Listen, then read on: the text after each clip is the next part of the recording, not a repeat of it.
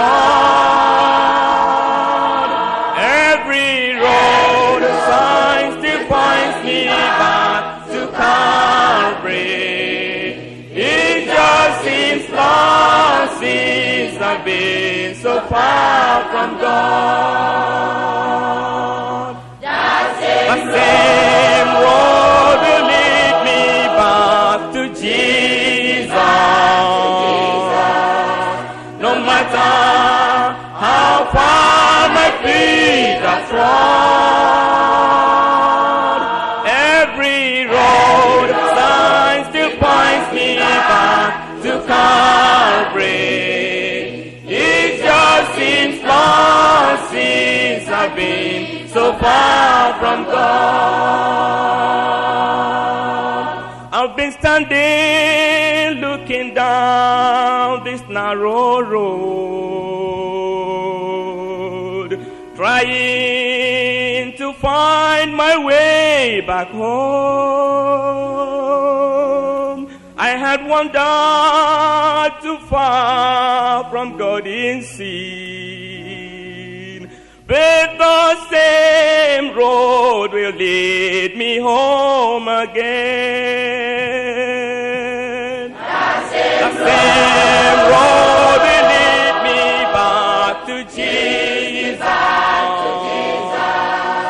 No matter how far my feet are flawed, every road sign still points me back to Calvary. It just seems long since I've been so far from God.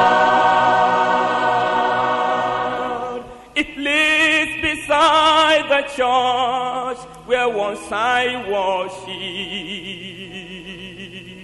and the altar where I make with God was there. Why I strayed so far I'll never understand, but the same road will lead me home again. The same road will lead me back to Jesus. No matter how far my feet are trod,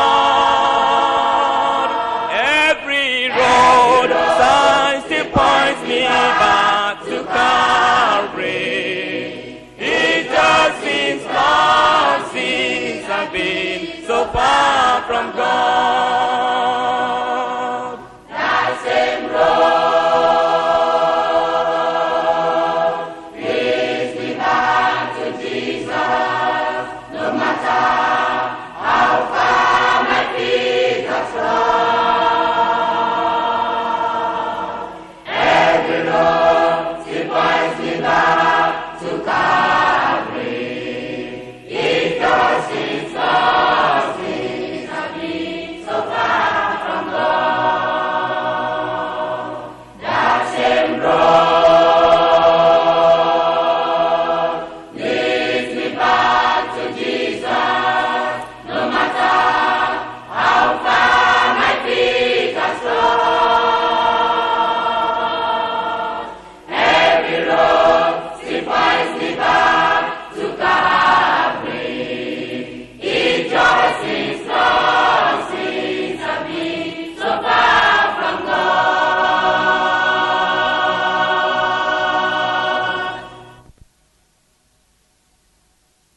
Let us pray. Heavenly Father, we thank you for our gathering together. We thank you for journey mercies you have granted to your servants and your ministers and your people. We praise your name because you have gathered us together for a good purpose. And we pray that that purpose will be fulfilled in every life in Jesus' name. Already we have seen how you started with us in a mighty way last night. And how you have sent your word unto us by your Spirit and through your servant. Lord, we are praying that what you have started to do last night in every heart, you will continue to do till we come to the very end in Jesus' name. Already you have stirred up our hearts this morning. And you have called some people afresh to yourself.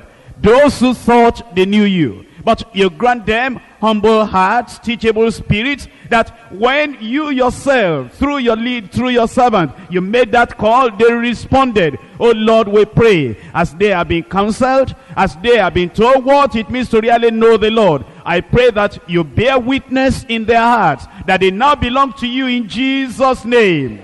Father, we pray that our coming together to this place will not be in vain. That, Lord, you will speak to every heart. That every one of us will know you in Jesus' name. And where it appears that some things have happened to our Christian lives, it appears some things have happened to our Christian ministry that we knew nothing about, how we pray that you reveal yourself to us in a very plain and clear way in Jesus' name. So that after leaving this place, none of us will ever be the same again in Jesus' name. Speak to our hearts. Lead us in the way of righteousness, that we may know you more than ever before.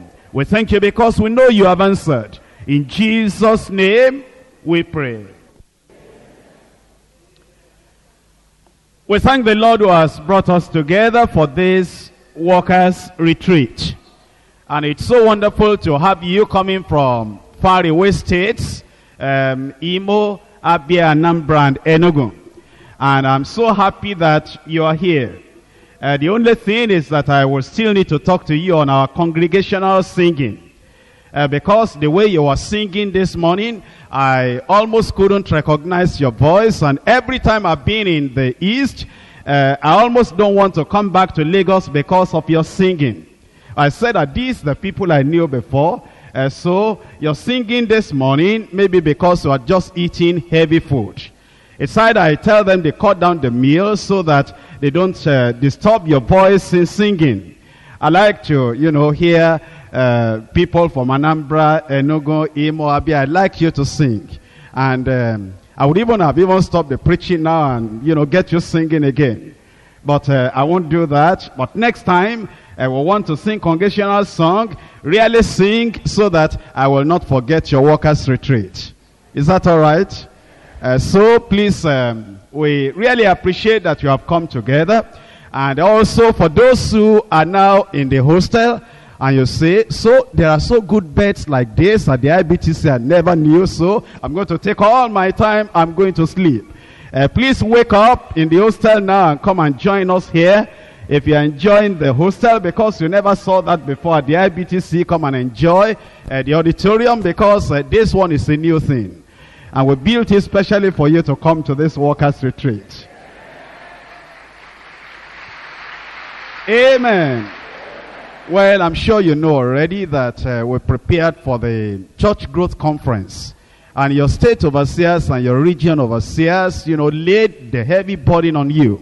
And they said they must carry all the money we have in your state to Lagos so that we can build the IBTC for the Church Growth Conference. And after you contributed everything you had, they came again with more announcements. Well, here you are. You have now seen the result of all those announcements. And we praise the Lord for what the Lord has done.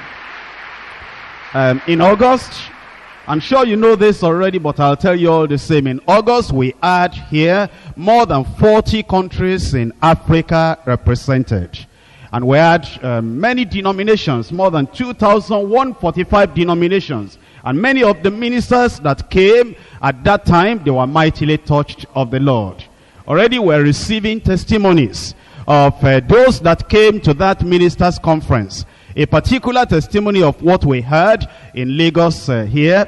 This minister, the minister was not in Lagos, but this minister was invited to come to the ministers' conference. And he has this big title. In his denomination, is a great man with a great office. But somebody was kind enough to bring him here to that Church Growth Conference. And when he came, he heard the word of God.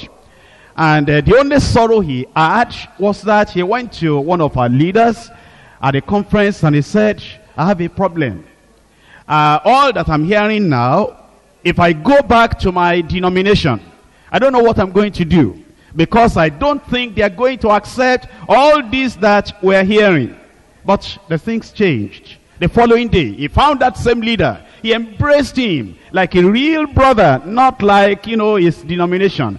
And he embraced this brother, a deeper life brother, and said, rejoice with me. All those my seniors in our denomination that I was talking about, 6 of them are here, and they are hearing the same thing. And when he listened to the word of God, even though his name had been Bishop, he went on his knees, on his face before the Lord. He repented like a baby. And he gave his life to the Lord Jesus Christ. And then he went back home. The first day he got home like this, he called his wife. He said, after the baptism and the confirmation and everything that we have done before, we now need to go back to the Lord to be born again.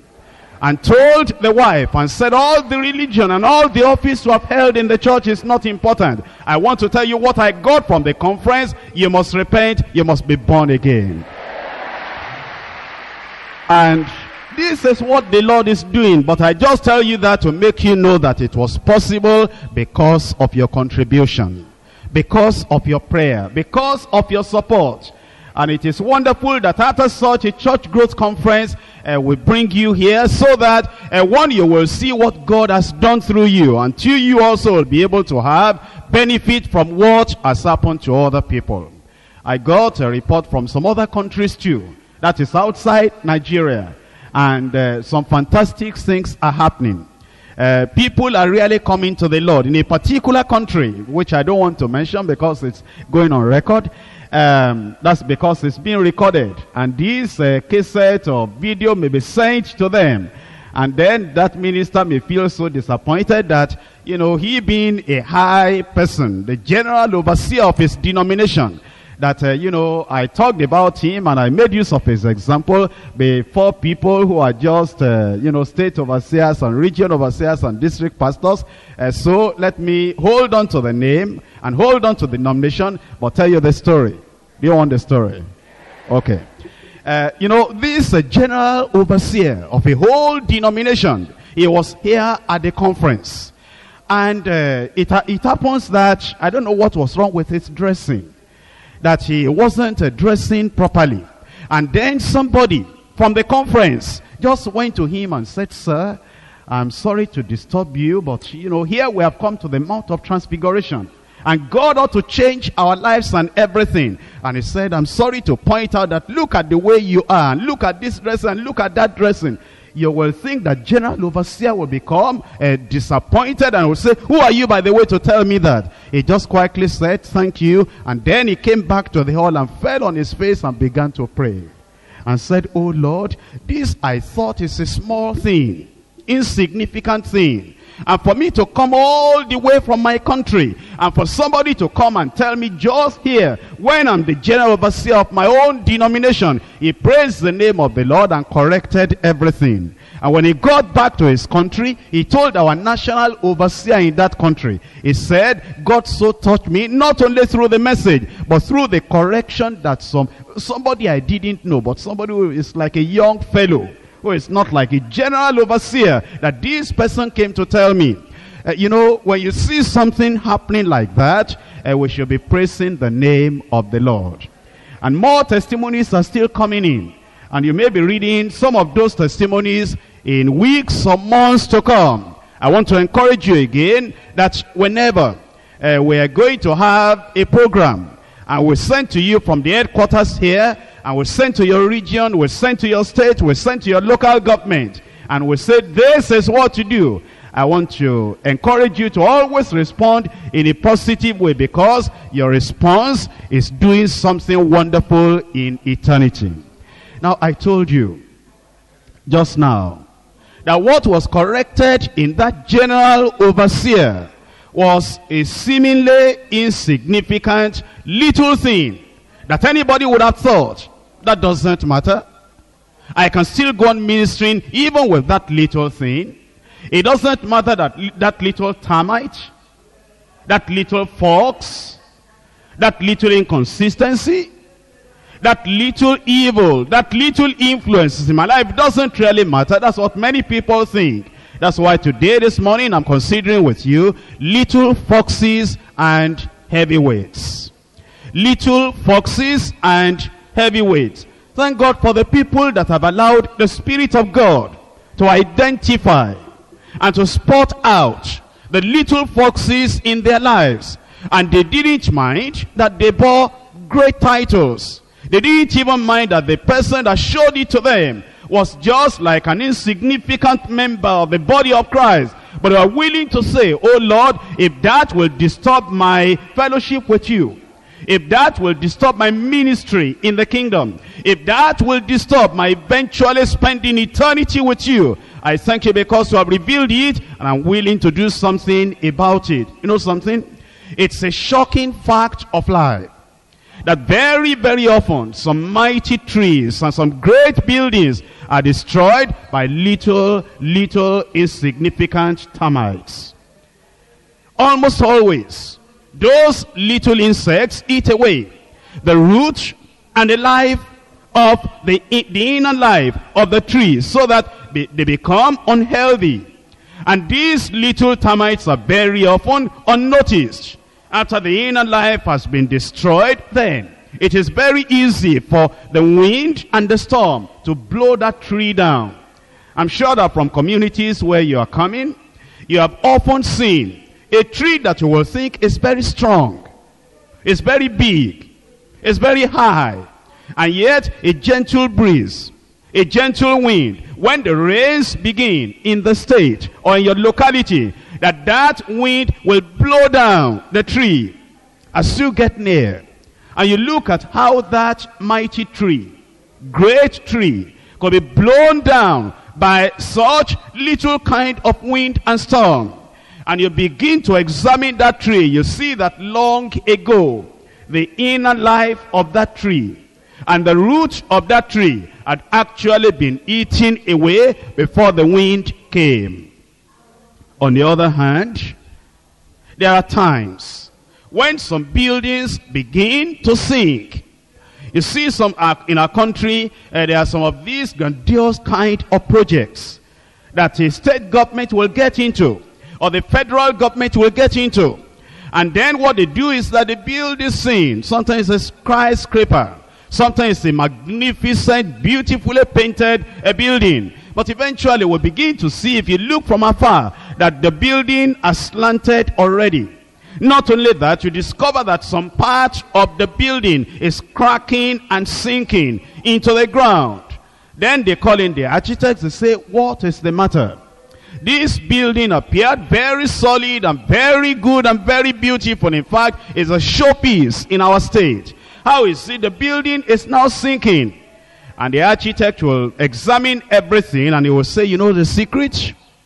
When this building was constructed, we didn't expect heavy machinery to be put or stored in the building. Actually, the building has been carrying weights greater than provision was made for. And it is a heavy weight that is now making the building to sink, and it's about ready to collapse. Well, it's not only buildings that may sink because of heavy weight.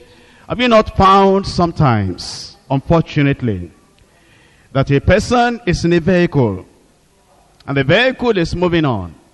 Something happened, maybe an accident. He tried to jump out. As he jumped out, the vehicle then fell on him. And that heavy weight becomes so great on him that the heavy weight will break his bones, dislocate his spine, break his backbone or neck, and that person may be paralyzed for life. Heavy weights damage buildings, destroy men, and destroy women. Do you remember the story in the Bible? It says that these two women, they had each one a baby, and at night they slept. Unfortunately, one of the women became careless, and what happened is that this woman slept on her own child, and the heavy weight of that careless woman upon that living child between night and morning had killed that child. That's the effect of heavy weight. And if it is so in the physical, If it is so in the natural, it can be so in the spiritual, that the heavy weight just comes upon the individual, upon your spirit and upon your soul. It depresses and oppresses. It destroys and it kills, so that the fellow is not able to stand all that he ought to be able to stand. The consideration of a message like this should set you and I thinking, and it should help you and I to detect the little foxes in our lives and to destroy them before they destroy us. Because, you know, it's a matter of time that those little termites, they seem insignificant. It appears that maybe what harm can they do? But eventually these little termites, if you don't destroy them in time, they come to destroy you. Or it may be that it's some heavy weight that you refuse to remove. And that heavy weight eventually destroys your own Christian life. Have you heard about one great man in history? His name, Alexander the Great. Before he became 30 years of age, he had become a great emperor and conqueror. In fact, at his age and at his time, is so called the Great, that nobody ever thought that there will be any greater person after him. But then, before the age of 35, that man, the great warrior, the great emperor, the great conqueror, Alexander the Great, he died. And history tells us what killed him was not a great, mighty thing. All that happened was that Alexander the Great, to celebrate all the conquest that he had, he was enjoying himself. Little did he know, there were some little mosquitoes all around. And some of these little insignificant creatures, mosquitoes, just got on him. At the back, on the nose, in different parts of the body. But he still continued the festivity. It didn't appear to bother him too much. All he did is what, we normally do, and slap that place and kill the little mosquito. But the little mosquito had dropped some bacteria in his body. And in the night of that same evening, he had become feverish. Before the next morning, the malaria had become so serious. In a few days, Alexander the Great died, not because of bombshell, not because of bullet, not because of a collapsing house, not because of accident, because of some little insignificant insects that bit him. How then you and I should be very watchful and very careful, that if that happened to Alexander the Great in the natural, and destroyed and killed that man, then we who are spiritual, we who know the Lord, especially we who are serving the Lord and working for the Lord, will take care to identify and destroy these little unnoticed foxes that destroy the vine. Point one, the little unnoticed foxes. Let's look at scripture. In the Song of Solomon, the Song of Solomon chapter 2, verse 15. Take us the foxes, the little foxes that spoil the vines. For our vines have tender grapes. Take away from us the foxes, the little foxes, insignificant that anybody could even pass over without thinking about it. It says these are the little foxes that spoil the vines.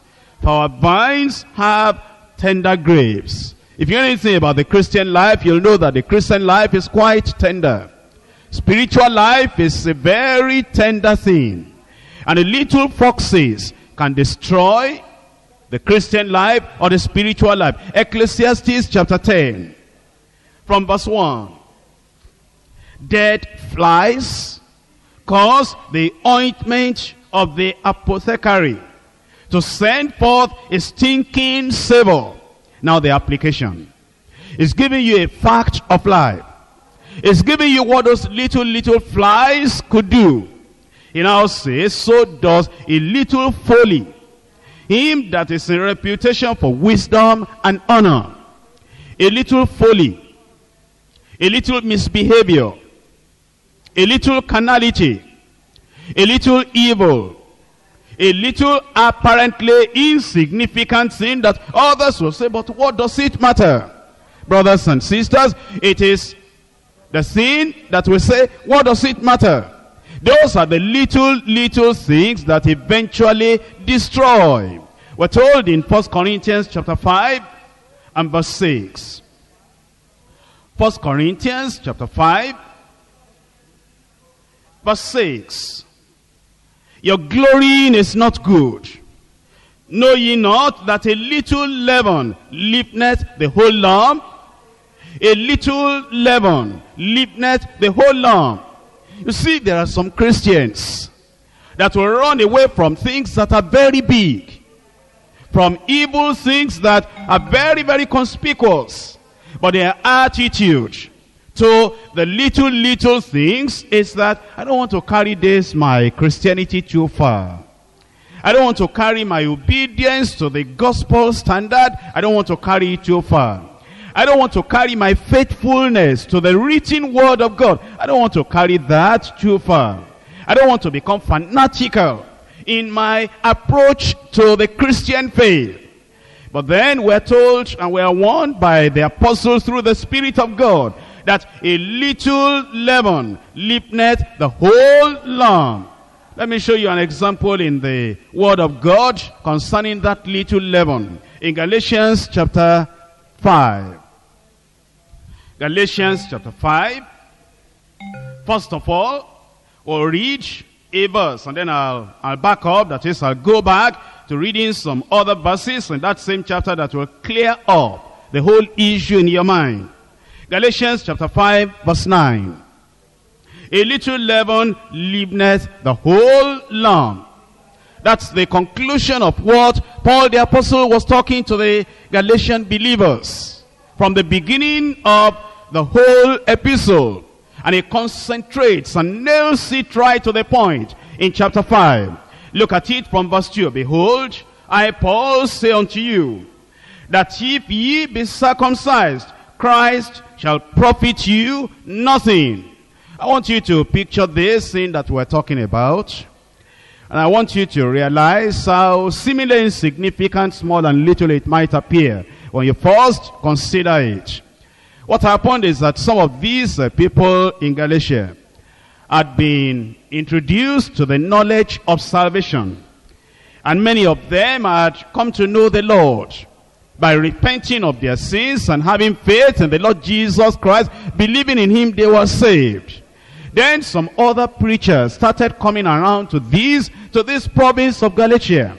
And they were telling these believers and churches in the province of Galatia, and they were telling them, well, you've done something, and that's good. You have repented of your sins, that is good. You have believed on the Lord Jesus Christ, that is good. Only one thing. You have not been physically circumcised. You see, you need that little thing, that circumcision, if you really want to stand. And if you want your faith to be impressive unto the Lord, and you want to be able to get to heaven, to the kingdom of God, without any hindrance at all. And these Galatian Christians, they were beginning to consider the thing that, well, maybe we have to do this to complete our faith, to do what we ought to do to impress the Lord and to fully serve him. And they were already wanting to yield to circumcision. Now, if you consider it ordinarily, you say, but that really matters not. In fact, in other parts of the New Testament, Paul the apostle himself actually says that whether you are circumcised or you are not circumcised, all that does not matter. What matters is that you are a new creature in Christ. But these people then, they took that insignificant thing, that thing that appears that you could overlook, and they made it to a major thing. And they said, I must do it if I truly and really want to be saved. Now he told them, he said, do you know something? That little thing, apparently insignificant thing, if you submit yourself to it, it cancels even your salvation. little thing that other preachers are already telling them, you must do it. If you don't do it, you are not complete. Paul the apostle said, it appears little, it appears small, it appears insignificant. If you do it, it cancels your relationship with Christ. Behold, I, Paul, say unto you, that if ye be circumcised, Christ shall profit you nothing. For, verse 3, I testify again to every man that is circumcised, that he is a debtor to do the whole law. Christ is become of no effect unto you. Whosoever of you are justified by the law, ye are falling from grace. Understand. These people that Paul the apostle was talking to, it wasn't that they were saying that adultery is now accepted as a way of life. They were not campaigning for fornication as a new kind of system that they wanted to get into. Neither were they projecting gambling and telling the people that's all right to gamble. They were not even telling them to be worldly. They still kept all that intact. Repentance, they kept it intact. Faith in Christ, they kept it intact. And teaching against worldliness, they kept it intact. And also, all that they were doing before, that they wouldn't steal, they wouldn't commit adultery, they won't commit fornication, they will not bear false witness, they will not be covetous. They kept all that intact. Only this little thing.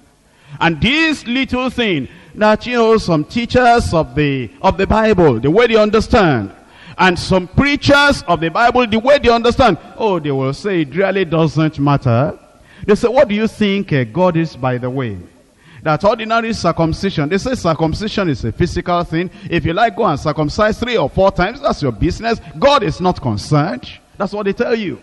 And they will say that circumcision is what a man, maybe a doctor, or he will take a surgical knife and then circumcise you.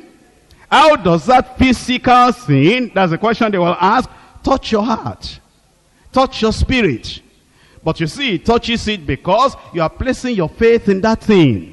You are saying that Calvary is not enough.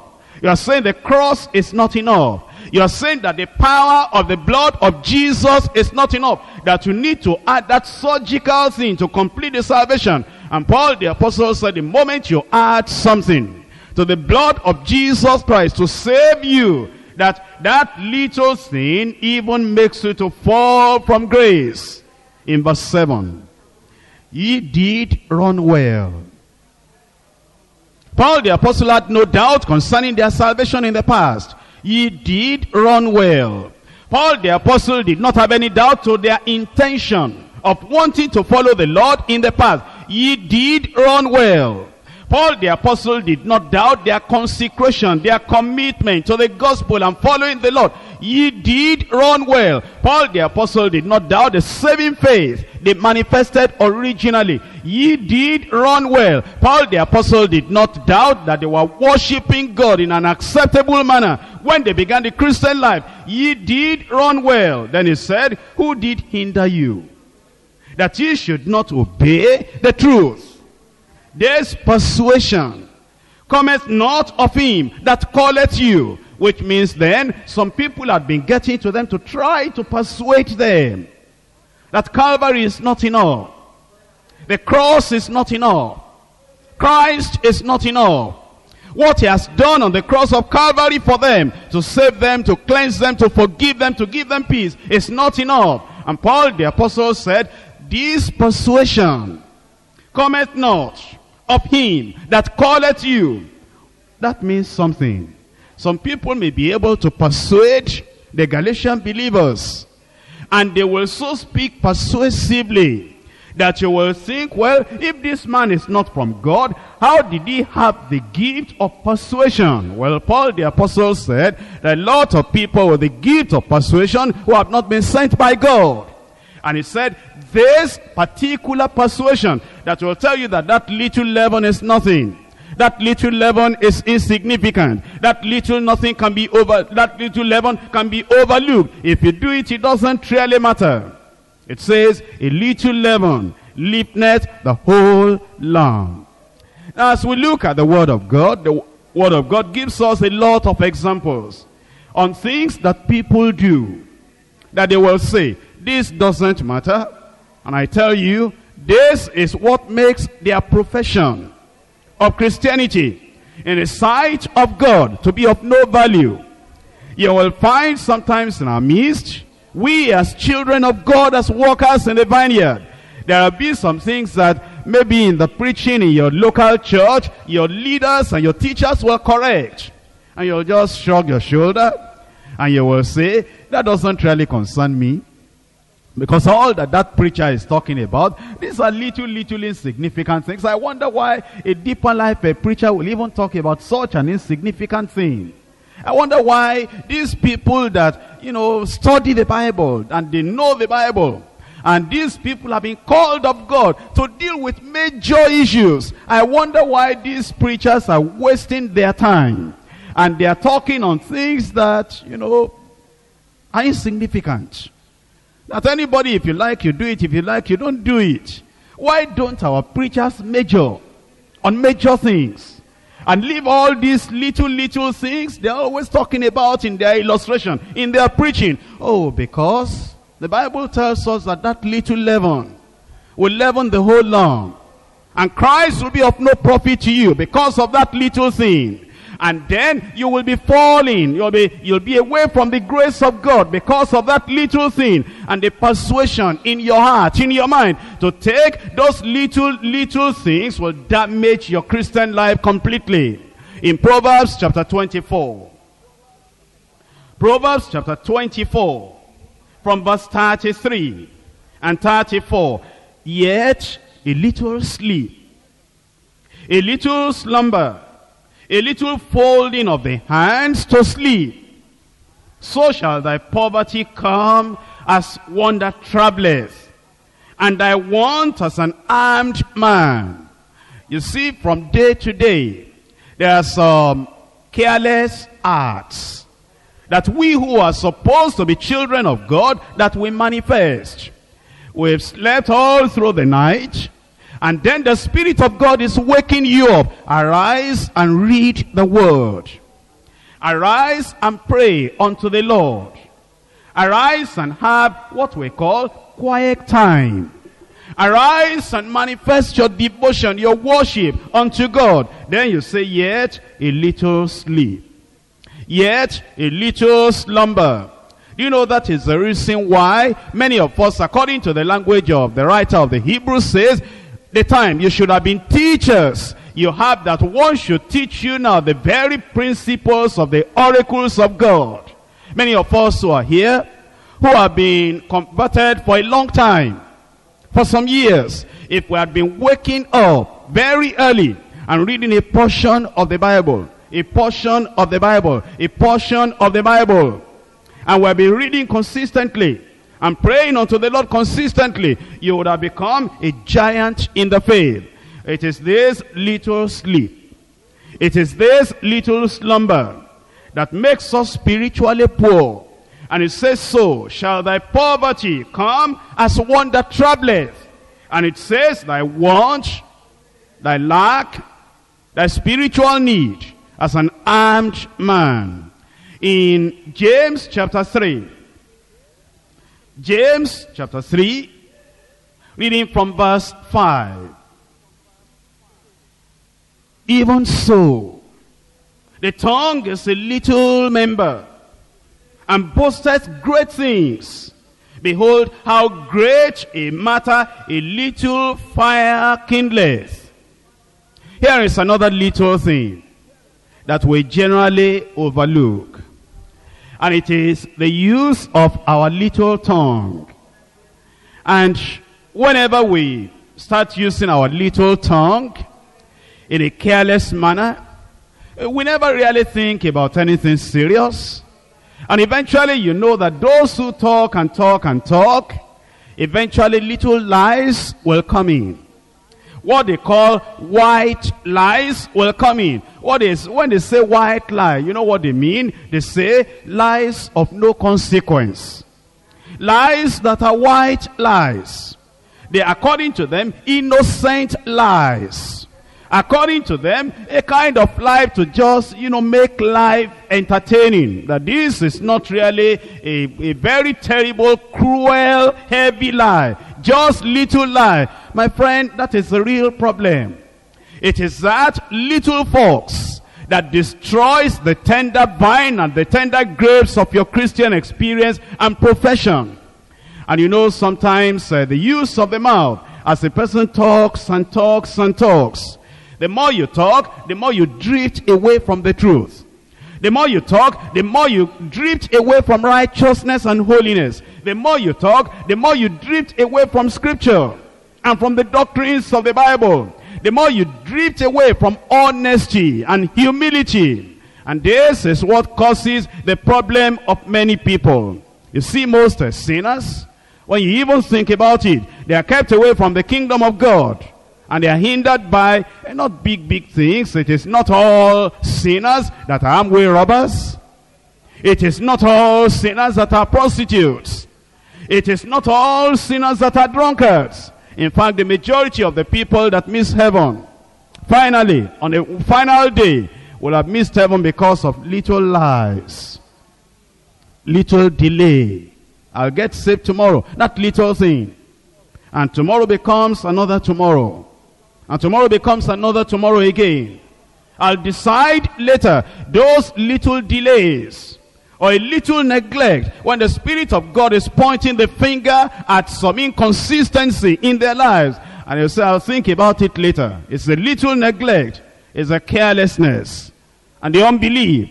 And the laziness. And the unwillingness to find out about salvation. Just plain laziness and carelessness. They are not ready. The tract is there. They are not willing to read it now. The cassette is there. They are not willing to listen now. The crusade is right there near to their house. They are not ready to go there now. And the gospel church is nearby. But they have not decided they will visit that nearby gospel church. It's the little carelessness, the little delay that eventually makes people to miss heaven entirely. When you think of backsliders, and I want you to think in your mind now, since you knew the Lord, and others knew the Lord with you, maybe in your own local church, or in the ministry at large, or in some other gospel churches where you know some other believers, think of the backsliders. These backsliders forfeit eternal life, while in pursuit of things of no value. When you think about what backsliders run after, and what makes them backslide, sometimes they're just the little things that have no value. Sinful pleasures that do not last. Kind of sinful pleasure that will not last more than a few minutes, or maybe more than a few days. Or perhaps it is carnal indulgence without any profit. And when you really weigh that thing in the balance, the carnal indulgence is so light, is so little, is so small, is so insignificant. And yet the backslider is running after it. And he wants to forfeit eternal life because of that thing of no consequence. Sometimes it's the unnecessary compromises. That if they didn't compromise, nothing will happen to them. You're teaching in a particular school, and they want you to compromise in a little way. And if you don't compromise, you don't lose your job. Or it is in your family that they want you to compromise in a particular little way. And if you don't compromise, there will be nothing. All they will just say is that you are, too religious. Or you have carried this, your new church, you have carried it too far. That's all they will say, and leave it like that. And yet, all these unnecessary compromises with no lasting gain, they are the things that make people thoughtlessly to throw away heaven and to throw away eternal life. That the little foxes. When you check up your life, what do you discover? It may be the little fox of frivolity. Just that careless kind of attitude. Just the careless way of behavior, the frivolity that actually, it doesn't add anything to your personality. And it doesn't take anything from your personality if you leave up that frivolity. Or it may be talkativeness. And when after you've spoken for 1 whole hour, you try to gather together everything you spoke, and it's nothing. And you didn't contribute to to the person you are talking to. You didn't contribute to your own personal life to you. It's just wasted time. Or it may be prayerlessness. And it's not difficult to pray. if you discipline yourself and just kneel down there, or just stand up there, or even if you want to sit down there and open your mouth and just talk to God. Read the word of God. And from the word of God you read, then talk to God about yourself. Talk to God about other people. But you see, there are people that will live up days and weeks and months without prayer. And it is that prayerlessness, the little foxes of prayerlessness, that will make some people to really miss out what they should get in the kingdom of God. You know, sometimes it is this thing, worldliness. And the worldliness actually doesn't contribute anything to your life. You'll find some people that will say, well, I've got new revelation now that jewelry, there's nothing wrong with jewelry. Well, you'll discover there's something wrong because your attitude is wrong. What you are running after is wrong. Your pursuit is wrong. And you are trying to please the world. You are trying to displease the body of Christ, the people of God, the people who have known you, the people you have studied the word of God together, and those who have taught in your fellowship, and in all the areas where you have been granted opportunity to influence the lives of other people. But then, because you are looking at the wrong crowd, you are looking at the children of the devil, and you want the children of the devil, the outsiders, to be happy with you. And you don't care whether the believers are happy with you or not happy with you. That's wrong attitude. Wrong attitude. And the wrong attitude behind that little jewelry you want to excuse now is going to mean that little fox in your life that eventually is going to destroy your vine. Or it may be that, you say, this position in which I am now, as a manager, as a director, as so and so and such and such, if I am still too strict about this alcohol, it's really going to get me into some trouble. So I think I have to see how to shift a little and come to the middle. I won't drink much, but I will know how to use my wisdom very well. And in all these executive meetings, in all these business meetings, what I will do is, I will allow them to put the bottle of beer there. And when they put it there, I just pour it into the cup. And once it is there, all these bad names they have given me, that, I'm too religious. If you know that you want to carry religion too far like this, why are you in business? Why are you a director? Why are you a manager? And, while maybe in 10 minutes, I will just take up the cup and sip a little. A drop will not make me drunk. And then I will put it down. After 10 minutes again, before anybody passes any comment that, Mr. So-and-so, you just pour that thing and you are not drinking at all. Or your pastor is not here after all. And we're not going to your church to report you to your pastor. Be free and drink what you want to drink. Before they pass any comment, I take another sip. Maybe, in 1 hour's meeting, I take sip just about 5 times, and then I will shut their mouth. It is that little compromise that will cut you away from where you ought to be. From what the Lord knew about you before. And from the influence and the impact you had on other believers before. It is that little thing that will destroy everything. Sometimes it is during the time of burial. Somebody has died. And now your relatives and your people are saying, now, we're all Christians. You go to Deeper Life, I go to Baptist, so-and-so goes to Catholic, so-and-so goes to Anglican. You know that we are not pagans, we're all Christians. So this, our burial, now, you know our custom. Therefore, don't bring that, your doctrine, into this thing now. We're going to plan it very well. And then they sit in the family and they are planning. And you know a lot of things they are planning. How they are going to shave, the wife of the deceased. How they are going to do this, how they are going to do all that. And they tell you that that is our national, cultural way of showing that we are mourning. Doesn't the Bible say that we ought to mourn when somebody dies? Or are you happy that somebody has died? So that's our cultural way of expressing that we are mourning. And then you know the word of God, that you will not go with them. You will not be unequally yoked together with unbelievers to go against the word of God. When Jesus Christ died, because that is the greatest death you can talk about, you can think about. When Jesus, our Lord, our Master, our Savior, the Eternal One, the King of Kings and the Lord of Lords, when he died, how many people did they shave? When he died, all these customs that people are now saying, we must do it this way and do it this way. How many people did that? That is why you should take your stand according to the word of God. Sometimes it is when people want to get married. And as you want to get married, then your parents say, well, it's all right, we've left you in that your Deeper Life church, even though when you went to that church, we call you the goat of the family, because we have all been Catholics. But in any case, that is a story that, we have fought about it, we have persecuted you, we have done everything, but you were so heady, you said, no, I'm going with that new church. It's all right. We've seen some changes in your life since that time. But in any case, now this marriage, we won't follow you to that your gospel church. This marriage, you will come back to the Catholic church to do it. And the first few days you say, no, I'm going to do it in my church because of my brethren. I want them to rejoice with me. Your parents kept quiet. And eventually, after you waited for 1 month, they didn't heal. 2 months, they didn't heal. Then you went to the pastor. And you said, Pastor, after all, the important thing is to do wedding. And I knew the will of God, and we paid dowry, everything is settled. So why would I just be waiting and wasting time? Is it all right? And the way you're asking, your pastor knows that what you want is yes. Is it all right that I go to do it in the Catholic church of my parents? Although by the grace of God, I will not do anything wrong.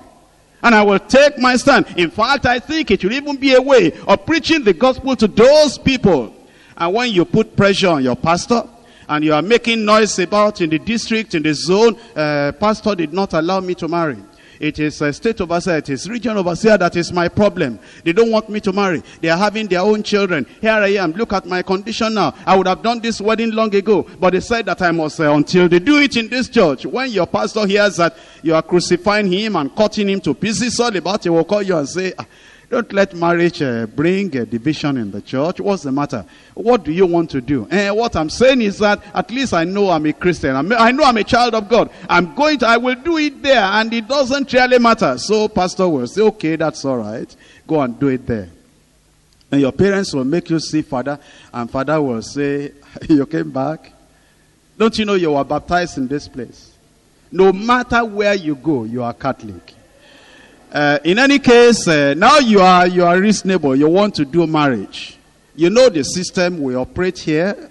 You will go through the mass before the marriage. Because for us, how can we we cannot make dry kind of marriage with no mass, no sacrament.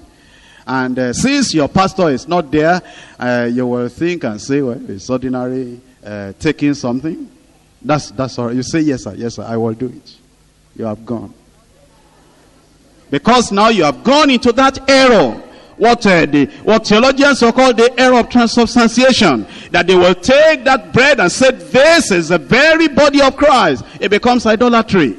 And that this one is the very blood of Jesus Christ. But because you want marriage by all means at all costs, you go to do that little thing. And you say, well, after all, it's a little thing. It doesn't matter. It matters, my friend.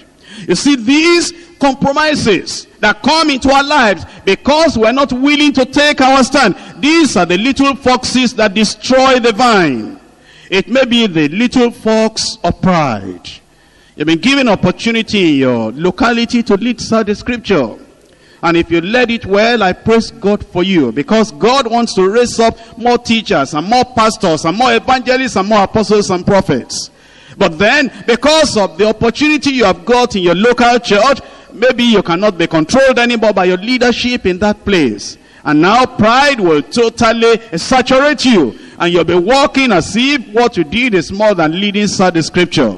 And my friend, before you let that the scripture, others have been leading the scripture. What have you done that others have not done?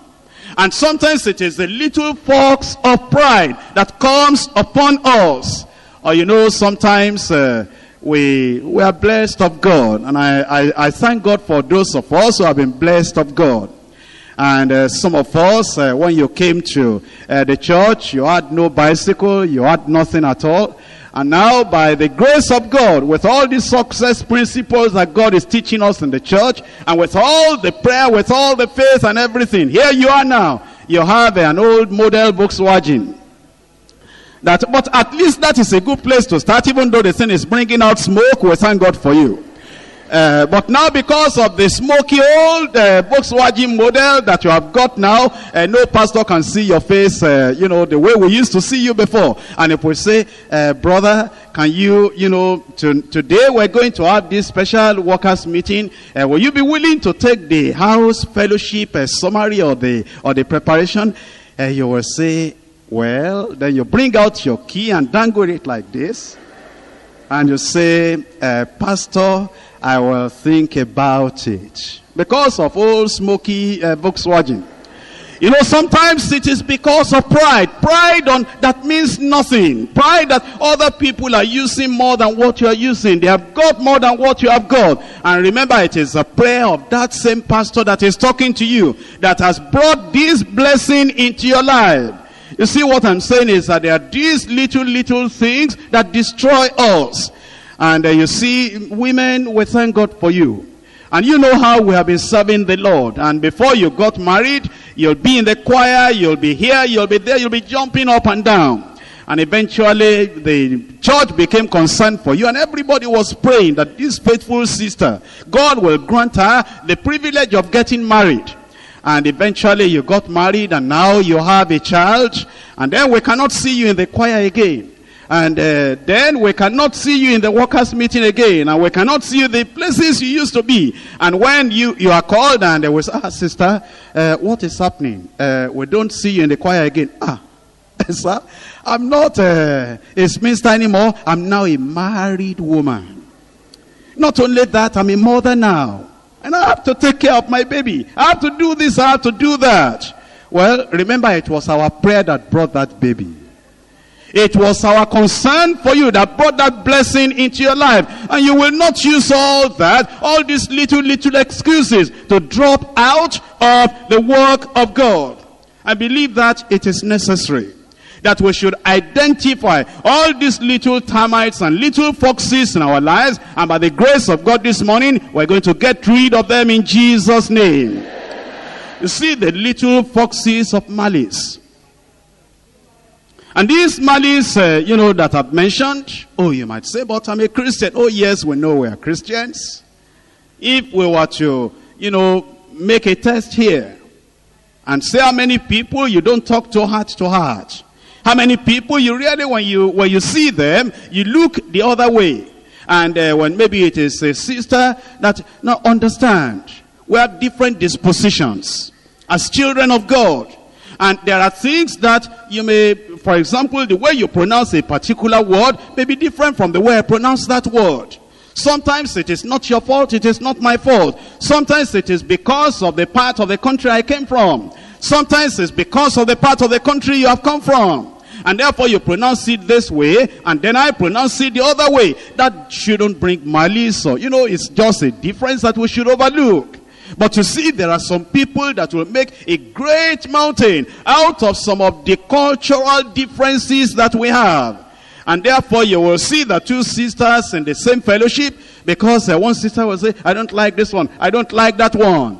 If Jesus, with all your sin, could forgive you, and he didn't say he didn't like, you having boyfriend, you having this, and you having that, and now he has forgiven you, why shouldn't you just be in fellowship with your fellow sister? And we brothers too, with our fellow brothers, let's be in fellowship together, and do not allow the little fox or the little foxes of malice to get anything to do with you, to have anything to do with your Christianity. The little fox of self-indulgence. Self-indulgence. No self-control anymore. No self-denial anymore. Or the little foxes of disobedience. Disobedience. And disobedience, may start in, little ways. Eventually it will go up and up and up. Do you remember Saul, the first king in Israel? Samuel the prophet said, no, you'll wait for me for 7 days before you do anything, and it wasn't the place of Saul to make any sacrifice. And so Saul waited, first, second, third, fourth, fifth, 6 days. On the 7th day, the man of God, Samuel, had not come early in the morning. And then Saul began to look at physical things that the people were dispersing. So he said, I forced myself. Immediately he finished making the sacrifice, Samuel came and said, what have you done? Oh, he said, I hope we can overlook this. When I saw that you didn't come in time, and look how much I tried. First day until the 7th day. Look how long I waited. And since I saw that you were not coming in time, actually it wasn't my fault. It's you that disappointed. That's the implication. Because you didn't come at the time I expected you. Isn't that what we're saying? You know, in those early days in our church, in deeper life, if we had Bible study, for example, and the chorus leader was late, and the pastor, we were not calling ourselves pastors that time, we said the Bible study leader had not been there. And the chorus leader is not there, that we have appointed to be doing it all the time. Do you know what? All of us will just sit down like that. Oh, we had wristwatch. We knew the time was going. But the Bible study leader had not arrived. And we will not question in our mind, why is the Bible study leader? We never questioned like that. Why is the chorus leader not there? That's not our place. That's for the Bible study leader to take care of. Nobody will jump there and take laws into his hand.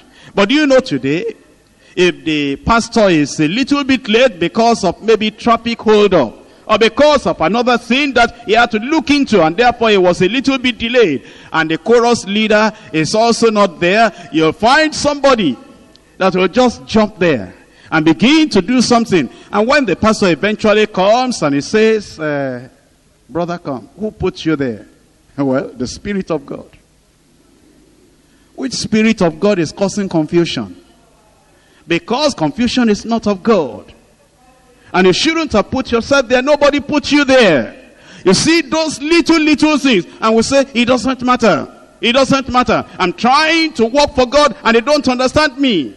In the past, if somebody in the district or in the region, when we had states, in the states, he had this zeal and this vision to go and do evangelism in the village. He will wait. He may have 20 dreams.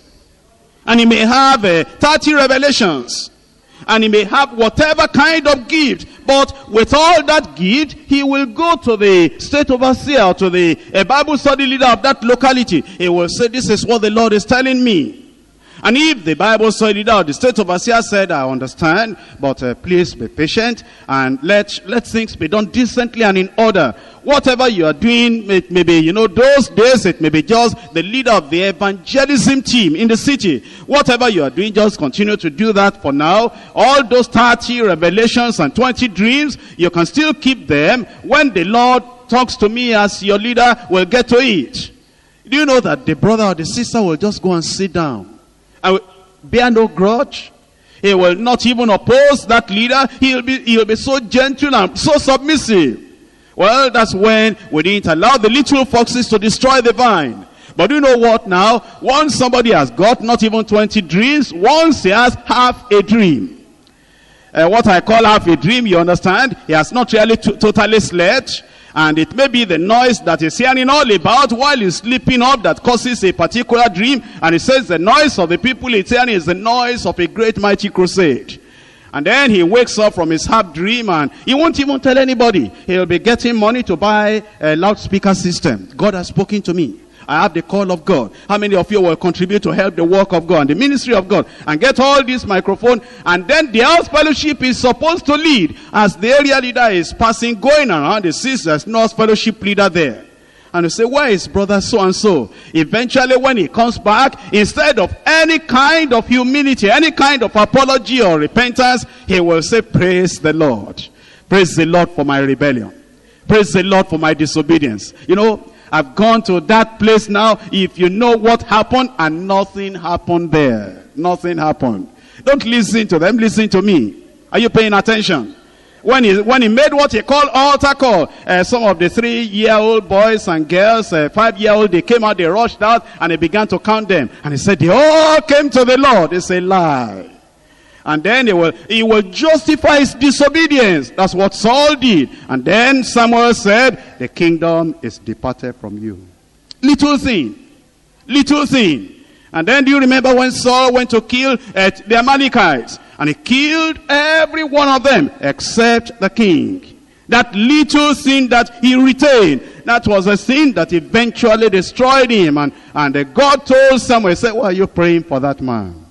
I rejected him. And I found a man greater, better than himself. I pray God will not reject us in Jesus' name. It is necessary then to carry out thorough self-examination so we can detect the little termites and the little foxes that destroy the vine of our spiritual life.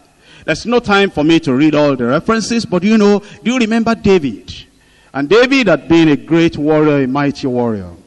A king that God himself delighted in. It so happened at this time that the kings were going to battle. And David himself said, God had taught my fingers to war. God had taught him to do battle. But this man, he didn't go to the battlefield. He was relaxing at the wrong time in the wrong place. And then he saw a woman that was washing in the wrong place. Now here we are. Washing in the wrong place. We used to have, in our general retreats, we were disciplined people. In our general retreats, when we didn't even have any hall like this, no dormitory like that, all we had was primary school to use. And some principal of primary school will be kind enough to give us the facilities to use for our retreat. And you know the situation there, and we keep the men here, and we keep the women there. I'm not talking of workers' retreat, general retreat. And then in the first night of the general retreat, the person that is coordinating the whole thing will come and he will tell us that we should not wash in the public, we should not do this, we should not do this, and we'll outline everything, and everything becomes well controlled. And in all that general retreat, you will not see any woman. Even those sinners who came to us there at the retreat, you will not find them washing in the open. And then we tell them that you men, if you are going to, take water from that place to this place, you make sure you are fully dressed. Don't just put your towel around you. And don't be half naked. We want you to be well dressed. Don't be a stumbling block, a source of temptation to anybody. And in those general retreats, everybody will comply. Here we are, this is workers' retreat. What a shame. If we see any of the women washing outside, or not well dressed, and you say, another sister will correct them, and say, sister, you are washing outside, look at you, are exposing yourself. You'll be a temptation to these men. Anybody who has temptation, that's his problem. If they can't control their body, they can't control their eyes, that's their problem. That's not my problem. It's your problem. That woman washed in the open place like that. Do you know the consequence? The consequence is that sin was committed. And the consequence of that is that she lost her husband. It was that little act of public exposure and washing in that place she shouldn't have washed. And also the king not going to battle. And the devil arranged all the events and circumstances that eventually killed the husband of that woman. And God said he was displeased and unhappy with the king. Not only that, he said because of this, the sword will never leave the house of David. It even affected the whole nation. You see, those little things, similar little things that we say we do, it really affects other things, other areas in our lives. Now, point 2. Heavy weights that kill.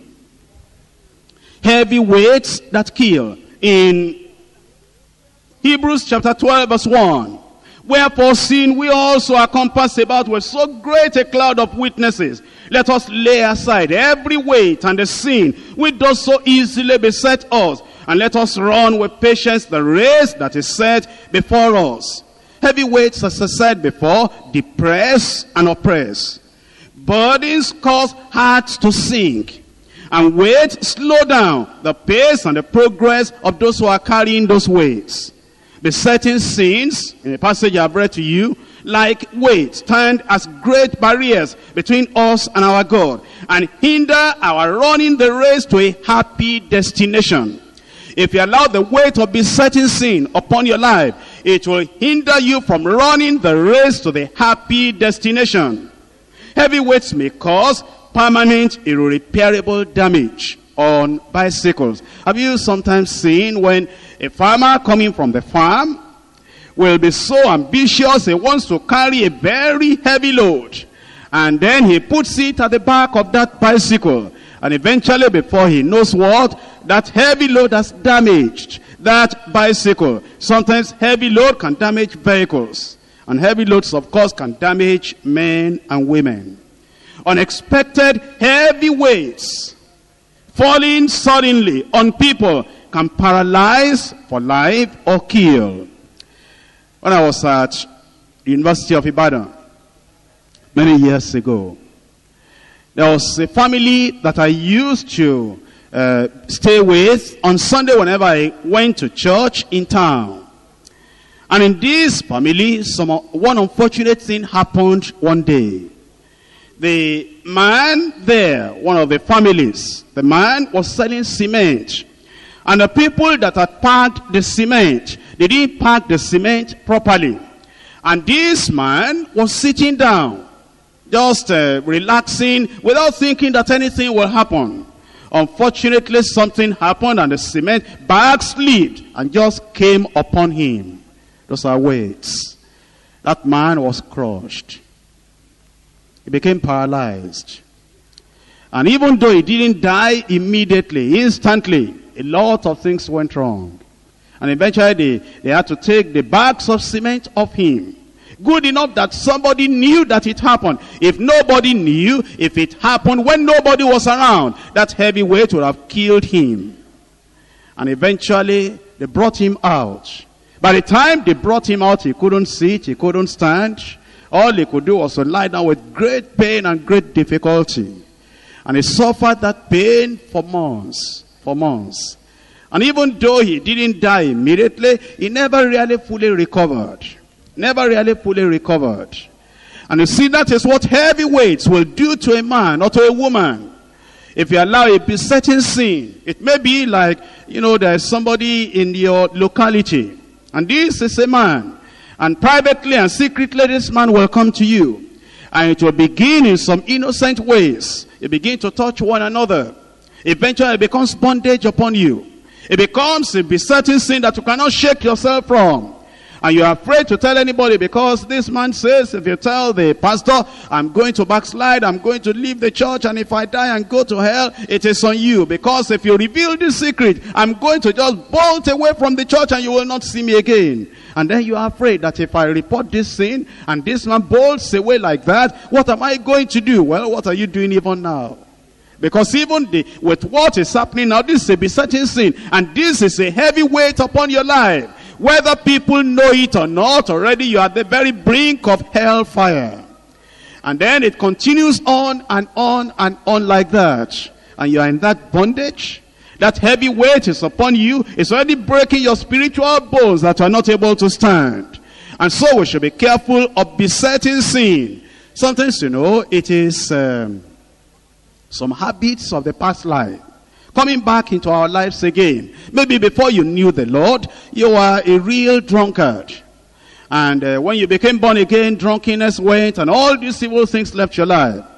But then because of a lot of things that you have gotten involved with, now because of depression, because you are sorrowful, because you are sad, the temptation will come to go and take wine and alcohol again. You resisted it for some time. But after some time you said, well, this is too much for me. And very secretly, that nobody will know, you lock the door, and in the darkness, in the cover of darkness, you drank what you wanted to drink. And then you cried and said, God, I'm sorry. I will not do that again. If I do it again, don't forgive me. But this once, forgive me.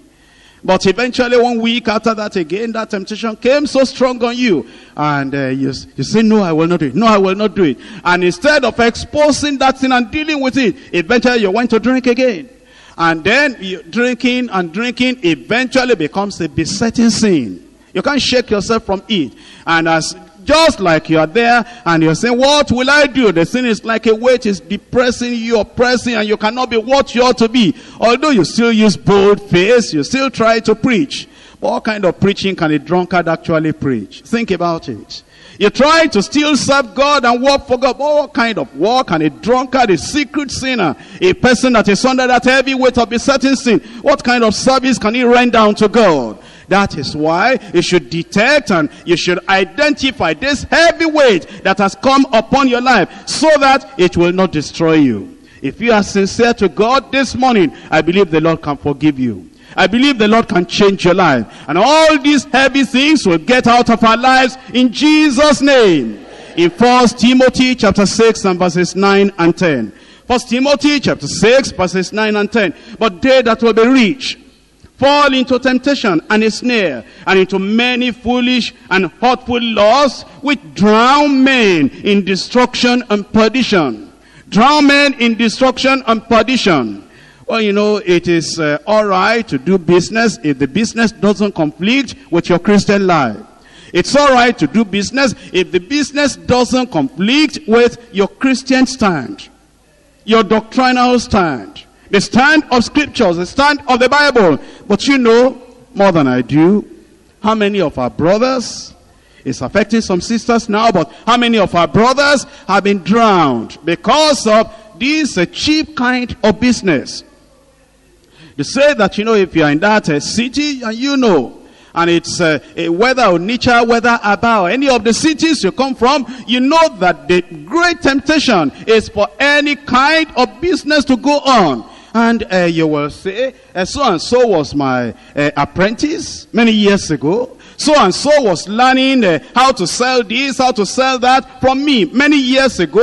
How come that now my apprentice is riding that kind of car, is doing this kind of thing, and I don't know anything about it? And then you call your apprentice one day and you say, so-and-so come.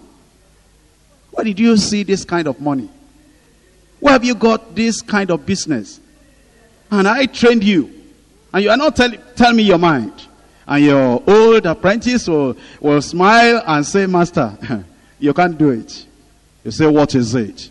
And Master, church will not allow you to do it now, because I know you, I learned this thing under you. But the way we do it, how we pack it, how we make it, how we sell it, how we, sign this and sign that, Master, you can't do this thing. I say, tell me. And so your boy begins to tell you. And he tells you that this is how we do it, and how we do it, and we carry it from there, and we, have a depot there, and have this one there, and have this one there. But how do you get through the wharf? How do you do that one? That one, Master, that one, I know you will never do that one. What is it? And then he tells you how they do it. That actually we go before that thing comes, and we see that man there, and see that man there, and it's not that we don't give them bribe. But all we do is that if somebody helps us, we show appreciation. And we show that appreciation before the help. Because it doesn't really matter whether appreciation is coming after help or help is coming before appreciation. Doesn't really matter. But this is how we do it. But I said, Master, you will not be able to do it. Church will not allow you. And if your church people here, they will excommunicate you. Then you say, okay, go your way. And after your boy has gone, then you begin to say, I will remain poor the rest of my life. But maybe I can do this thing in a better way. I can clean it up. I can use a particular method. And then you begin to go around. Before you know what, you are falling into the ditch. And you give bribe, you give everything. And then, unfortunately, you come to tell us in the church, in the Friday revival hour, you come to give that deceitful testimony that God is prospering me now. You know it's not God prospering you. You know it is bribery and corruption prospering you. You know it is the hand of the devil. You know it is the technique of the world that is prospering you. You see, the love of money is the root of all evil. It drowns men in perdition. It's a heavy weight on people that drowns people. Verse 10. For the love of money is the root of all evil, which while some coveted after they have erred from the faith, and pierced themselves through with many sorrows. I pray God will deliver us. We need to destroy the foxes and remove the heavy weights. That leads me to point 3. destroying little foxes and removing heavy weights. Take us the foxes, the little foxes that spoil the vine. The Lord is calling upon us today that we'll need to repent, we'll need to make a change, and whatever we need to do in our lives so that we can be the people we used to be. Living right, standing on righteousness, and being obedient to leadership in the church. That we will do everything we ought to do so that the hand of God will be upon every one of us again mightily in Jesus' name. In 2 Corinthians chapter 7 and verse 1. Having therefore these promises, dearly beloved, let us cleanse ourselves. Let us cleanse ourselves from all filthiness of the flesh and spirit, perfecting holiness in the fear of God. Perfecting holiness in the fear of God. Can it be done? I said, can it be done? Can God cleanse us before we leave this retreat? Can he put our feet on the narrow path that leads to heaven? And can he kill and destroy the little foxes and remove the heavy weights in our lives? I believe God, and I know you believe God, that God can do it. Why don't you let him do it today? You see, when Nathan came to David, and he told him that story, to reveal what has actually happened to David. And David, not knowing, responded and said, this is what will happen to such a man. And Nathan said, thou art the man. David did not make any excuse. He said, oh yes, it's me. I have sinned. And just right there between him and the Lord, he settled everything with the Lord. You know, the Lord is so merciful and gracious that if you discover little foxes in your life, if you discover heavy weights that kill, depress, oppress, and destroy in your life, this morning you can say, Lord, it's me. And I believe the Lord will forgive you. The Lord will have mercy on you. The Lord will cleanse you. And he will turn you into a new man, a new woman with the spirit and power of God in your life once again. Can we rise up and talk to the Lord in prayer? And say, Lord, I've seen my problem. I've seen my fault. I've seen my carelessness. I've seen my frivolity. I've seen my talkativeness. I've seen my worldliness. I've seen my compromises. I've seen my excuses. I've seen the danger into which I plunged myself. I've seen my secret sin. I've seen my presumption. I've seen my disobedience. I've seen my rebellion. I've seen my waywardness. I've seen my lack of submission. I've seen my pride. Oh Lord, I come, forgive me and help me, and the Lord will help you.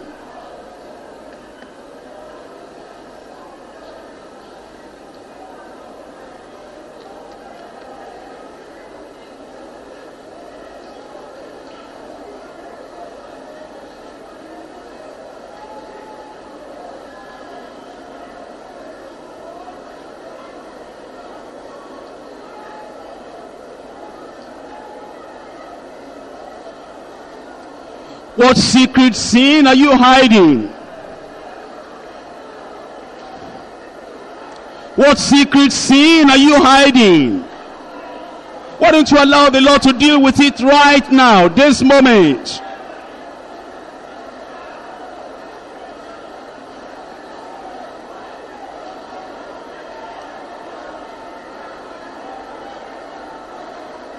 If you don't deal with that secret besetting sin, it will destroy you.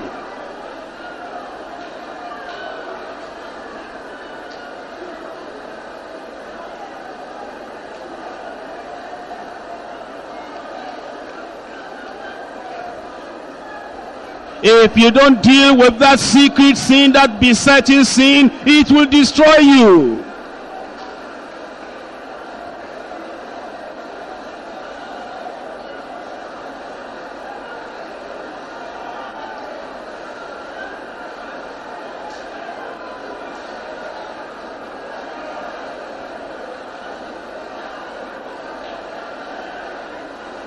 Have you been prayerless in your life?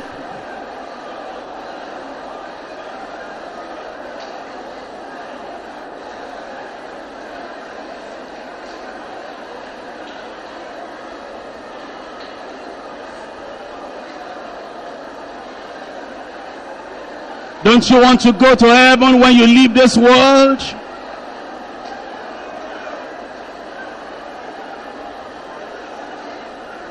That heavy weight of besetting sin can destroy you if you don't do something about it.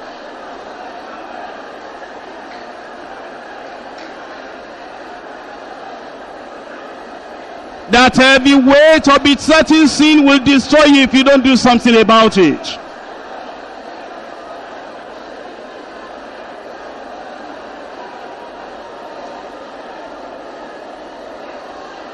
You cannot hide from God. Deal with it. Let God forgive you.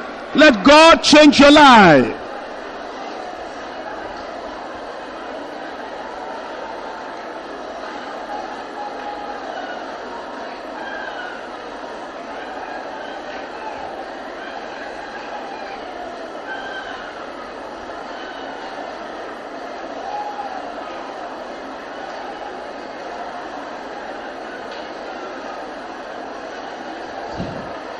Don't give any excuse that it's only a little sin, a small sin. Identify the little foxes and take them away from your life.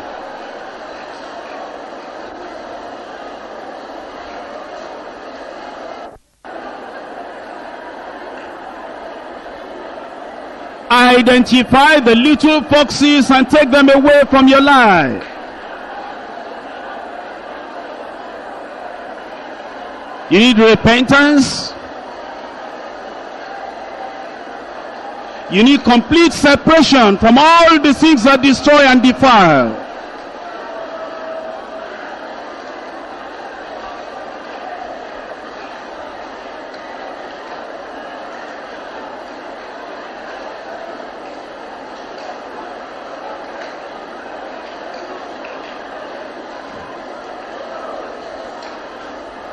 Take away the little foxes that spoil the vine.